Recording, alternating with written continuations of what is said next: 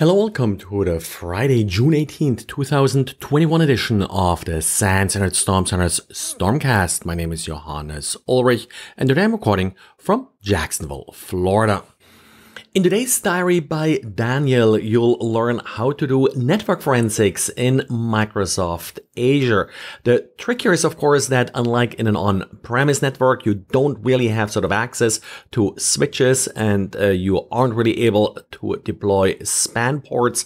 But Microsoft has a couple of different options for you. First of all, there's Network Watcher. Network Watcher actually delivers full PCAPs, but only 5 hours at a time. And then you have to restart this feature. The second option is flow logs. Flow logs or NetFlow is, of course, always great to look for anomalies or search for indicators of compromise if you're into that. The problem, of course, is no payload. On the other hand, not that hard to throw NetFlow logs into some kind of log management system like Elasticsearch or Splunk, as Daniel points out. And on Friday, so by the time you listen to this, it may be available. Daniel will post a second diary talking about Azure Monitor Insights and how to use it to keep track of your network traffic. And customers of Ledger, a company that is making hardware cryptocurrency wallets, are apparently being targeted by some relatively sophisticated scams. July last year, Ledger suffered a breach, and as part of this breach, about 250,000 different customer records were leaked.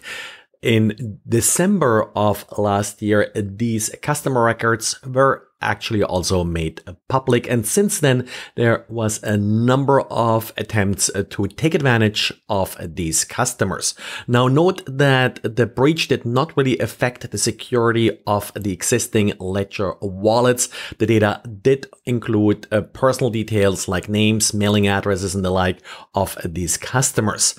In the latest scam, customers from this breach are receiving what looks like a modified or tampered Ledger wallet. So the actual wallet appears to be an authentic device that had been tampered with, and very likely the private key that's embedded in these devices has been modified.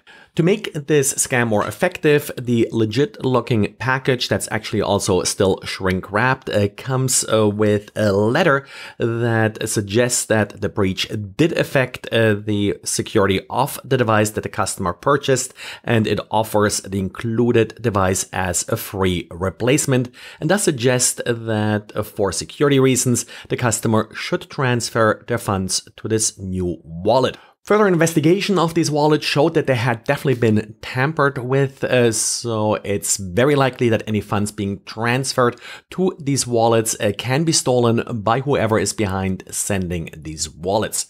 These wallets aren't really cheap. They're about $60 new. So considering that they had to be modified, mailed, repackaged and everything, this is not a very simple scam to pull off, but just a small number of wallets, if the victim is actually transferring the funds to them, may probably make up for the cost involved in mailing them out.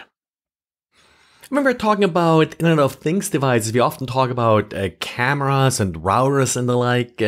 We don't really talk a lot about defibrillators, but the latest vulnerability is not in the defibrillator itself. It's in a dashboard that's used by companies to monitor defibrillators that are deployed out in the wild.